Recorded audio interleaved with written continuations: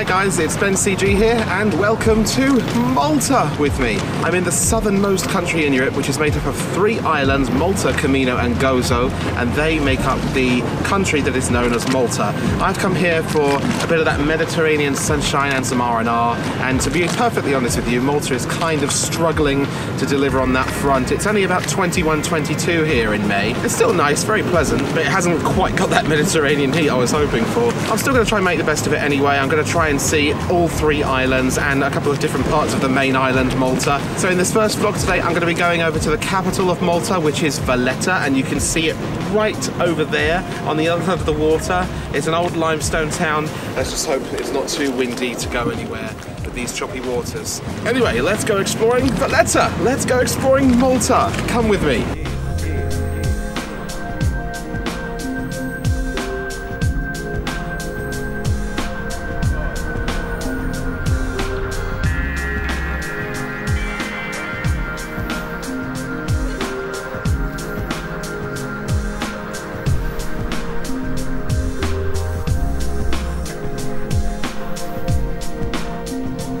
Well, here I am in Valletta, the capital of Malta, and it's pretty gorgeous actually. I'm quite surprised. Have a look at all of this.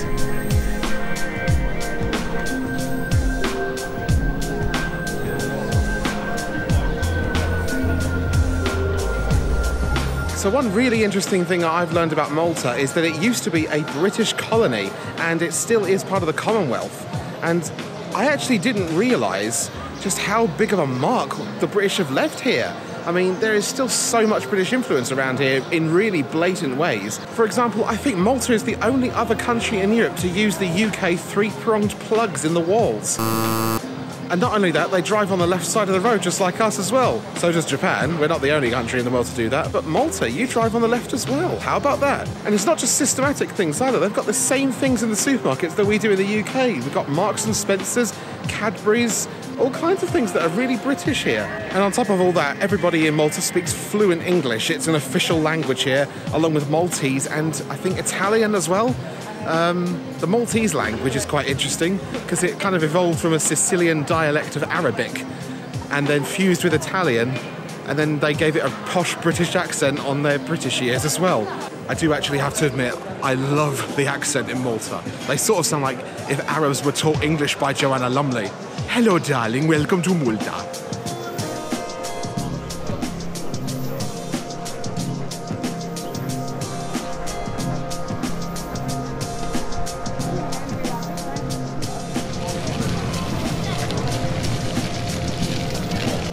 Well, I just spent the last 2 hours sitting in a good old British pub watching Harry and Meghan get married, so that was nice, and it was nice to sit with all English people watching such a big event like that.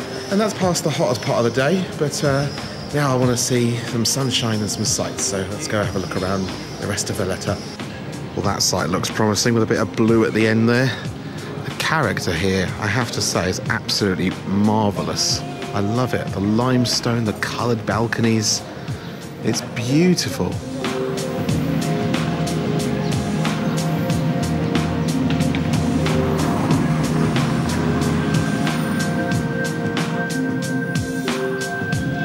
Guys, Valletta really is beautiful. I mean, I just love the architecture, the streets, the colours of everything. Everything just pops. And yeah, it's really built up, but it's so kind of spectacular and so old. And just the feeling I get from walking around here is so nice. Especially compared to Sliema, where I'm staying, the tourist hub. That place is like a 70s free-for-all. But this is just beautiful.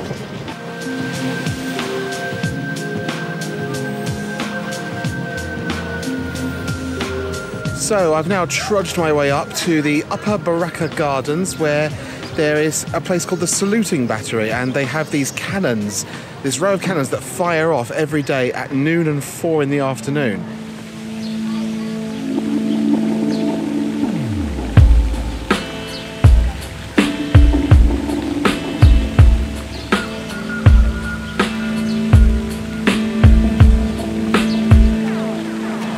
Look guys, I'm not going to claim to know all the historical details of Malta, but I do know that these islands, Malta, Camino and Gozo, are a very strategic location in the past, and have been, you know, the site of some bombs and some wars. So it's no surprise then to know that all these fortresses are here. Have a look at these.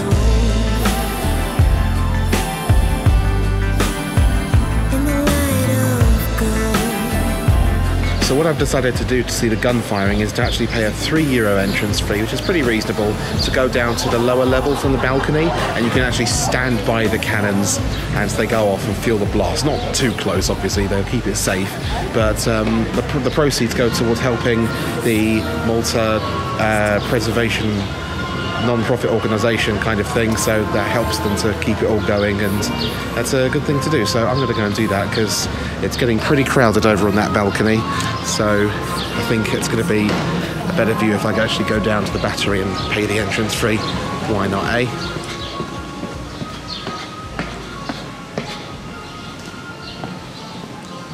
The place from where the noonday gun will be fired today is called the Saluting Battery, where gun salutes will be given to visiting ships or dignitaries, to mark a national holiday, or to announce the news of an important victory. This place remained in constant military use until 1956, when its saluting guns were silenced forever, till 2004. Since then, its guns have unfailingly heralded the passage of midday on a daily basis, as you will witness today.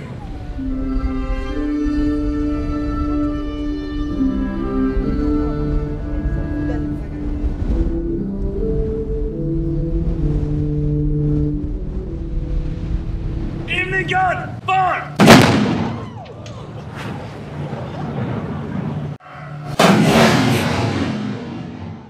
Is it safe to come closer? Yeah, just don't touch it for the moment because it's a bit hot. Okay. Don't touch any of the tools, huh? Wow. Whoa, you can really smell the gunpowder. You can see right out the other end. Yep. And what's the mechanism like that actually fires it? Because you just pulled a string, didn't you? So I'll show you. Basically, it's empty, isn't it? yeah, we have these three things, right? First of all, this is the trigger, right? This is the percussion fuse. So it's a brass tube that's filled with gunpowder. Top of it, you have a percussion cap, which in this case is mercury alloy, but back then they had other forms of chemicals to use it. You simply put it in, attach the lanyard to the trigger, and when you pull it, and it hits that mercury alloy, creates a spark, which ignites the gunpowder, thus firing the gun. Right. It's a really simple method. It's used from the 1830s onwards. Essentially replaces the flintlock mechanism used up until that point. No Wi-Fi required. No Wi-Fi required.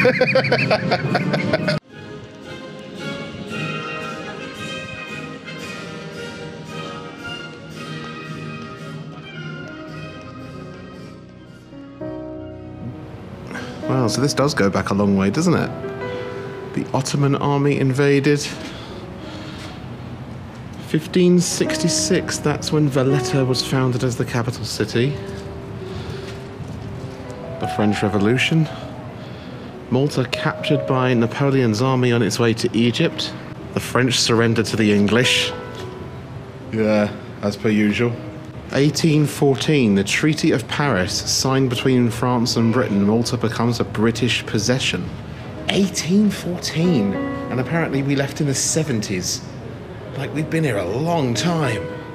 Start of the Crimean War, Malta became an important operational base for both the British and French navies. 1914, World War I. 1940, Italy declares war on France and Britain. Malta enters the war. Christmas Eve, 1941, the Upper Baraka and Saluting Battery are hit by enemy bombs. So this was bombed on Christmas Eve in 1941.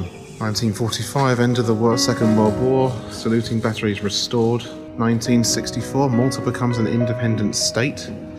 Lowering down of the Union flag and the hoisting of the Maltese flag on the night of 20th September 1964, bringing an end to 166 years of British direct rule. Ugh. Sorry about that. May 1st, 2004, the noonday gun firing service is restored back after 81 years of its demise. It's been fired daily ever since. Malta becomes an EU member state. And since then, it's just been kind of restored and upgraded.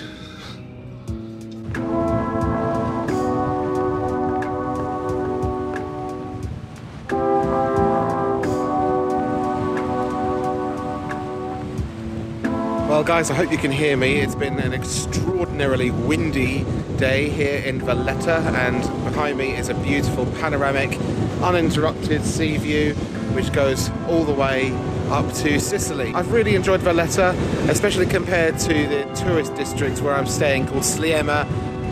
Valletta is absolutely gorgeous. Sliema is a little bit rough around the edges and quite dated and tired, but Valletta is wonderful. I highly, highly recommend it. It's given me a totally different impression to this country than when I first arrived here.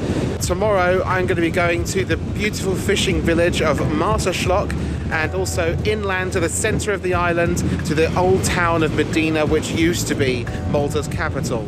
So if you enjoyed this video, please make sure to like, comment and subscribe. Come and see me on Facebook for exclusive clips from the Malta trip at facebook.com/BenCGvideos. Go and check out my other travel series. You can also tweet me with my username in the description, and you can email me there as well if you've got business inquiries or fan mail or questions, anything. I'm always happy to hear from you, and I will see you very soon for more here in beautiful Malta. Mwah. Grazie, Hafuna. Ciao for now.